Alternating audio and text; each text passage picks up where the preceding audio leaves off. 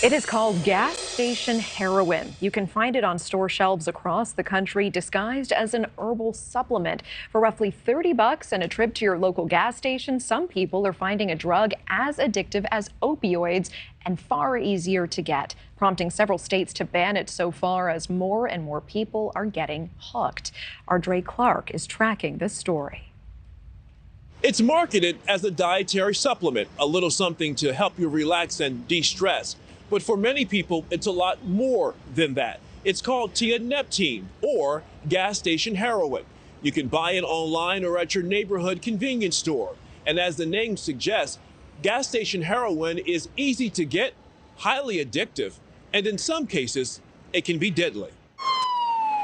Gas station heroin is its street name, and that's one of the places you'll find it, at gas stations, convenience stores, and online. But just because it's easy to get doesn't mean it's safe to use, because among the ingredients in these so-called dietary supplements is tianeptine, a drug the FDA warns is harmful and addictive. We can say that it's dangerous for people to be taking, and so far that there's absolutely no understanding of the dosage. It's not approved for any medical use. In powder or tablet form, tianeptine is used to treat depression in some European, Latin American, and Asian countries. But here in the U.S., tianeptine is unapproved for medical use. But that's not stopping people from using it illegally. Marketed as a dietary supplement, products containing tianeptine are sold under names like Zaza Red, Pegasus, TD Red, and Tiana. The capsules come in bright colored bottles with ads claiming it helps improve brain function and treats anxiety, depression, pain, and opioid use disorder. But the claims are dangerous, unproven, and according to the FDA, the products are linked to hundreds of overdoses and even deaths.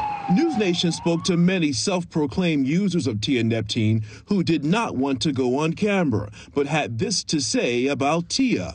You have to dose every 4 hours, one person says, to prevent withdrawal once you're hooked. That's 5 or 6 bottles a day. It's easily a $150 a day habit. I couldn't believe how much it resembled opiates. The anxiety was excruciating, getting off Tia. I've taken 75 Pegasus pills some days. This went on for 4 years. Another person saying, I used to have a 6 to 9 bottle a day habit. And that's how the nightmare of tianeptine addiction begins. Users who in many cases sought a way to wean themselves off opioids, instead finding a new high in an over-the-counter substance, but users say the effects wear off after only a couple of hours, leaving them chasing the same euphoria and popping more and more pills. It's a vicious and costly cycle. Some tianeptine users admit spending up to $200 a day on the product. One person we talked to saying he spent $2,000 a month sacrificing food for his family to buy more Zaza Red before finally quitting cold turkey, resulting in extremely painful opioid-like withdrawal symptoms lasting several days. Many people who do become addicted are experiencing what they describe as extremely painful opioid-like withdrawals. They're saying the tianeptine withdrawal is actually as bad as, if not worse than, some of the opioids they've tried, prompting some states to crack down on these products. So far, the drug is banned in Michigan, Alabama, Minnesota, Tennessee, Georgia, and Indiana and Ohio. And just this week, Mississippi became the latest state to ban tianeptine, making it a controlled substance with a fine of up to 30 years in prison. According to Consumer Reports, tianeptine-related calls to poison control centers have skyrocketed over the last few years, nearly 900 since 2015. Up from just 27 the entire decade before. But officials say the numbers are likely much higher because many drug overdoses go unreported. The FDA issued this statement saying, in part, the FDA is committed to doing everything within its resources and authorities to identify and remove unsafe and illegal dietary supplements from the market.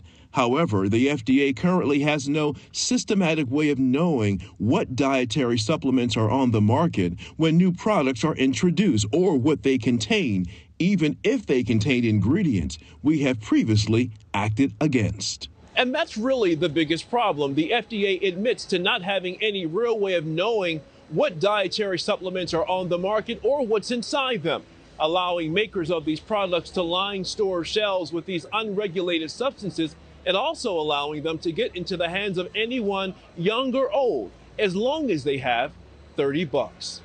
Natasha? Yeah, it's a fascinating story. We thank Dray Clark for that report. And we do want to mention, if you need help with addiction, you can find licensed providers at www.findtreatment.gov. Thank you for watching. Go to newsnationnow.com to find NewsNation on your television provider. And don't forget to click the red subscribe button below to get more of NewsNation's fact-driven, unbiased coverage.